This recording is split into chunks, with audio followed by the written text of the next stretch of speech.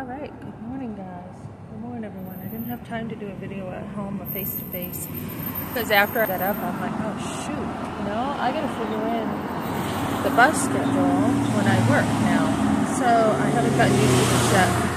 So I'm like, okay, so if I'm working at 1, my boss is giving me more hours until whenever, probably closed tonight. I'm like, you gotta plan your bus stop better. So I don't know when the bus comes. I mean, I can look it up, but I'm here giving myself a couple hours to get to work. So I kind of never know what's going to happen each day, which is cool because I feel like it's an adventure every day.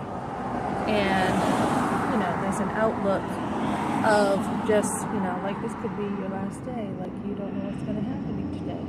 So it's kind of, really minimalist to kind of live this way and be like, you don't. It's kind of, you're going to work, you got to take the bus, but you don't know what's going to happen in between. So there's a lack of, I guess, you want to say, control, versus if you have a vehicle, you kind of can control what's going on a little bit more.